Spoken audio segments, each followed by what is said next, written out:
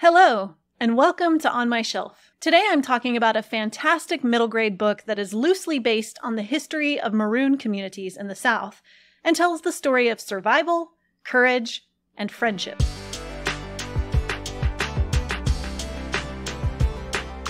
Free Water by Amina Lukman Dawson is the story of 12-year-old Homer, who flees the plantation where he lives and works as a slave with his mom and sister. He takes his sister Ada with him, but they leave their mother behind.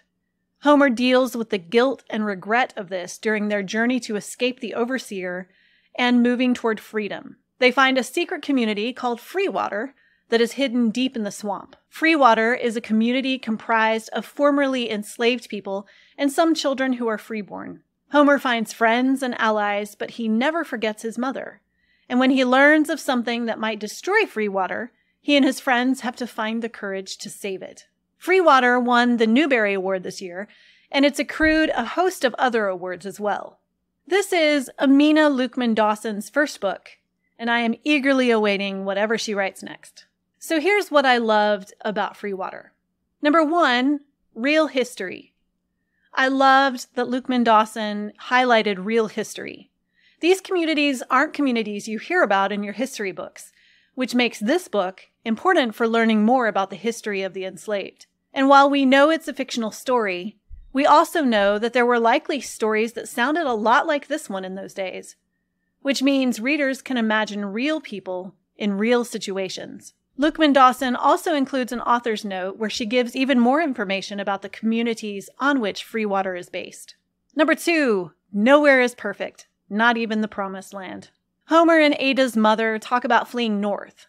And when they find Free Water, Homer thinks it's perfect. But when we see Free Water from other people's perspectives, we discover that it's not perfect. Because people aren't perfect, and where people are won't be perfect. Also, when you're living in what other people think is a perfect place, it's often not perfect to you. The grass is always greener and all that. Lukman Dawson really captured that, and I loved this about Free Water. Number three, a story that's relatable. Even though this is a story from history, it's relatable. While most kids today likely don't know what it's like to leave behind their mother when they flee the plantation where they're slaves, they do know what it's like doing scary things, setting out on their own, towing the line between child and adult, where they have to make their own decisions and live with those decisions. So while the specific details of the story were different, the emotional journey of the characters was accessible and familiar. That's when you know you've got a good historical book on your hands. From a craft perspective, there was a lot to love about Free Water. The first is multiple character viewpoints. I loved that the story was told through multiple viewpoints, so we had not only Homer, but also kids at the Free Water community and kids back at the plantation.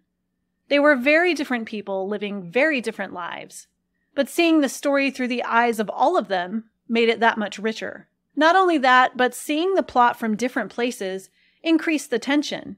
You know something is happening at the plantation, but the people at Free Water don't.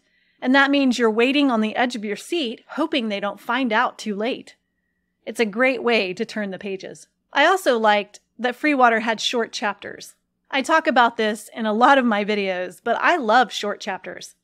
Maybe it's because that's how I write, or maybe it's because that's the way I like to read. I think kids like short chapters too. My kids like getting to the end of a chapter and feeling accomplished that they just read one more chapter. They can put a bookmark in it and go about their day, and then pick the book up again when they want to read it, knowing they can probably finish another short chapter. I also enjoyed the character motivation.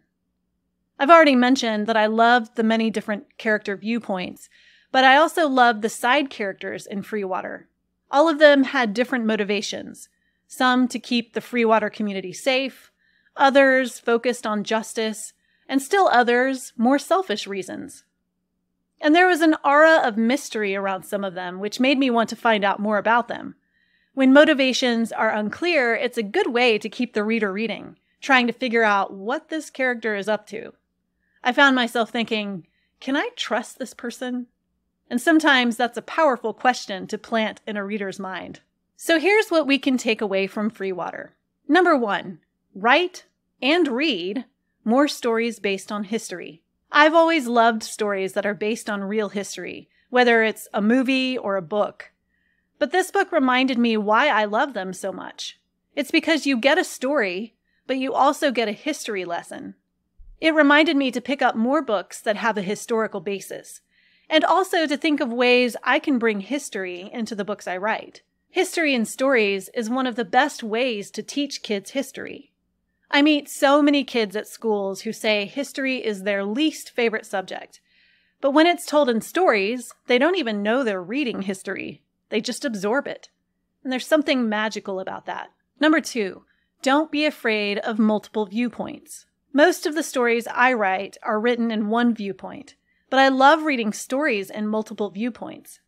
So once again, this story reminded me that if I love reading it, why don't I try it more in my writing? It's important that each character have a different voice and a different personality, and that's what makes it appealing. You don't just get to see the world through one person's viewpoint, you see it through many. It's a great way to build empathy in readers, and in ourselves. Imagining the viewpoints of other people is an exercise in walking a mile in their shoes, as the old saying goes. And we can all use more practice doing that. Number 3, there's no such thing as perfect. I tend to write stories where there's not a happy ending with all the ends tied up perfectly, because that has not been my experience of life. Even when things end somewhat happily, there's still some sacrifice involved. Free Water reminded me that these are the stories of life. They're the stories kids are living, and we should tell more of them. That's it for today's On My Shelf. If you're interested in hearing an author's perspective on books, movies, and sometimes TV shows, be sure to subscribe to my channel. Thanks for watching.